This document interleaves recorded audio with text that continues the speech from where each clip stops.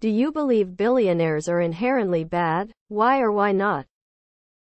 I think hoarding resources beyond a certain point when a lot of people don't have enough to eat, can't afford to go to the hospital, don't have a roof over their heads is immoral. Yeah. What is that point exactly?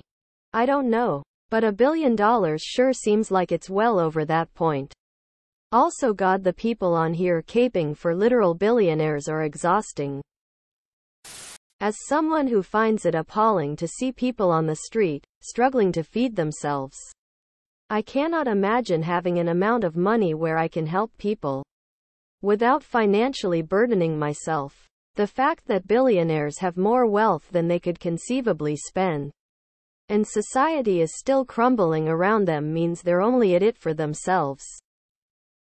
In a world where money is a resource and many do not have enough to survive, that concentration in a single source is a misallocation of resources. Having a net worth of over $1 billion? Not on its own. It could be inheritance, windfall, stroke of incredible luck, having it and keeping it and not making the world better with it. Absolutely. The average human lifespan is less than 30,000 days. $1 billion would be a decent annual asterisk income. Everyday asterisk for an entire lifetime. There are no ethical billionaires. To get $1 billion requires exploiting thousands of people or to be rewarded from someone that exploited thousands of people. And to keep it is pure greed. The average American worker makes $54,000 a year. Times 40 years of work, that is $2,160,000 made in a lifetime. A billionaire has at least $1 billion in value. They could give 99% of their wealth away and still have $10 million left over.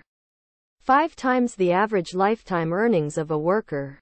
Even adjusting for future inflation, the lifetime wage of a worker would be around $5 million.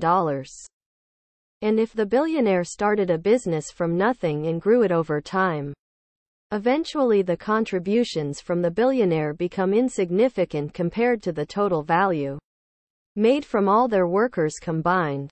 Yet the billionaire gets the wealth because they started the business despite it taking many workers to produce it. Billionaires take wealth produced from others and hoard it for themselves. Ways to become a billionaire.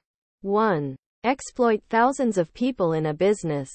2. Be born into a billionaire's family and be given the money. 3. Get lucky in a lottery that millions of people lost money in.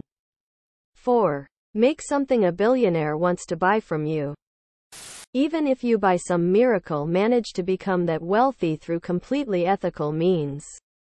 Press X to doubt. Staying that wealthy is a moral failing of an incalculable magnitude.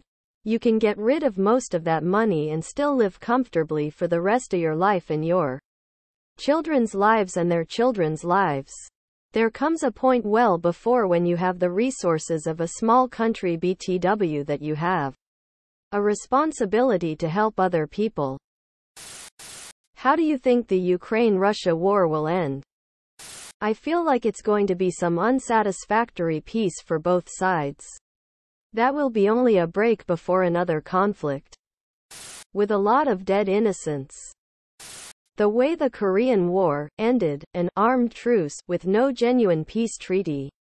Russia will retain Crimea but may have to give up Donbass or at least parts of it.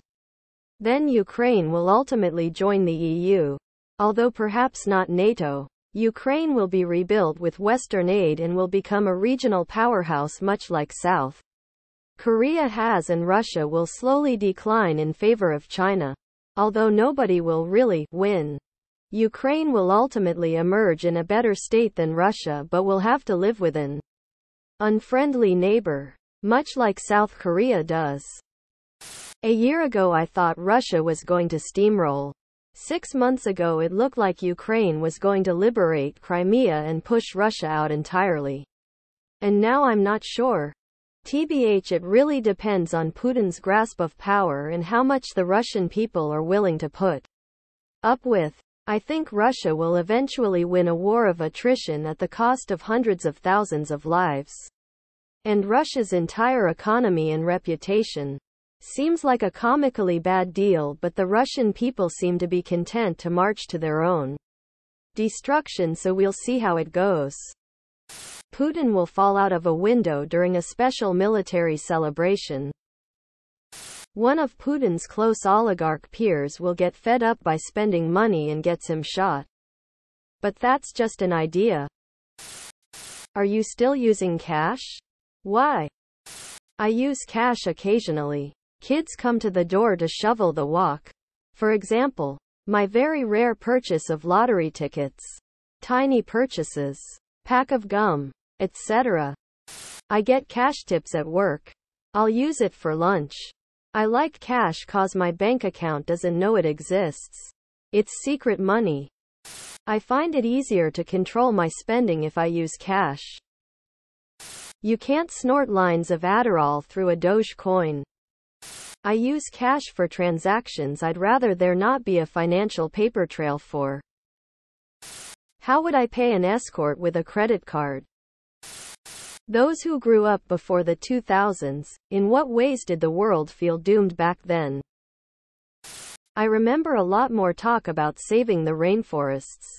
Early 90s. Destruction of the rainforest. In the 90s it was the AIDS crisis, crack epidemic, and rising gang violence. Though compared to looming nuclear holocaust of the 80s and earlier, it was quite pleasant. Waiting for the Russians to launch a nuclear bomb consumed most of the 70s and 80s. Then 9/11 happened in 2001 and a lot of things changed. For me, growing up in the 90s, the world seemed full of hope and promise. Yeah, so much for that. In the early 70s, in the US, we were conditioned to believe it all could end at any minute if either of us pushed the button. This lasted until the wall fell. Really. But telling a kindergartner to hide under the desk in case a hydrogen bomb was dropped kinda put some fear in ya. What was the best N64 game? Zelda Ocarina of Time. Call me superficial, but Super Mario 64 and Star Fox 64. Perfect Dark. It's Mario 64, but Diddy Kong Racing will always be number one in my heart. GoldenEye. NFL Blitz. Just run da bomb over and over. What is the greatest TV series of all time? The Americans. Shocked it hasn't been listed here yet.